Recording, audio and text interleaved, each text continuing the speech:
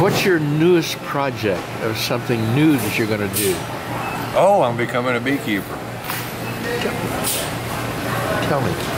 Tell you about it?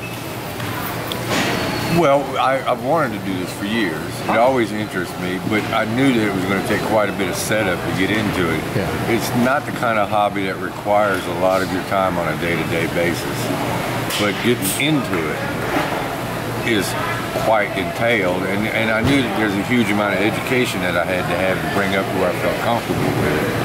And Jeannie says I'm being obsessive about it, and I obsess about new projects, but I've always done this. If I obsess about something before I get into it, study everything I possibly can, I ensure success. And my first wife, me and Sybil loved each other, but we didn't have shared interests, and so I didn't talk to her about it, you know. I'd obsess on something all by myself without it involving her, and then I'd go do it, and I'd have success. So what's involved?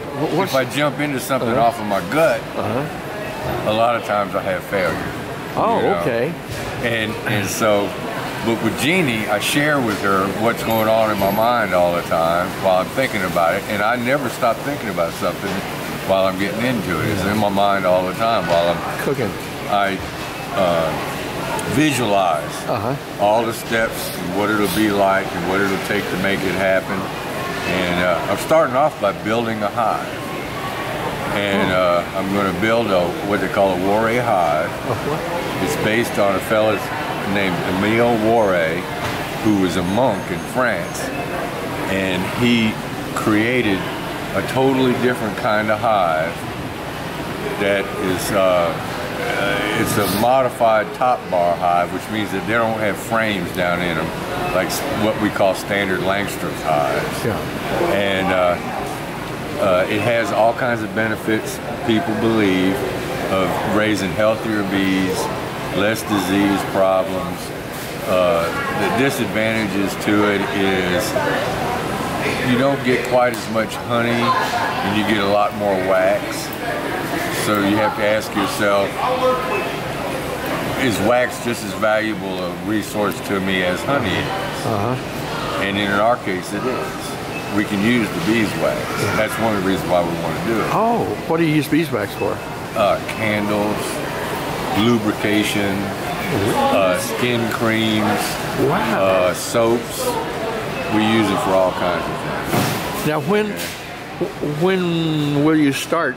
Literally start. Are you cogitating enough? We won't really get much of a harvest problem. I'm going to start it in the spring, but we don't expect to get much of a harvest until maybe late in the year, or maybe the next year, because your hive has to grow. Well, where do you get your bees? Where will you get your bees? Oh, the first lot we're going to get, we'll buy packaged bees.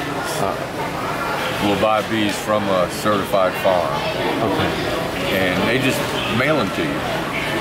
They come in a little box all buzzing in there, and you put them in your hive. So I'm going to have to get Jeannie a full bee suit because she's allergic to bee stings, and I can't have her screaming when we're handling the bees, you know. But most of the people that work with bees for very long, at the most they might put a veil on over their face, and that's it. Most of them, they just learn how to handle them barehanded. And the bees get used to you, you know. They get used to your smell and they know you're okay. So.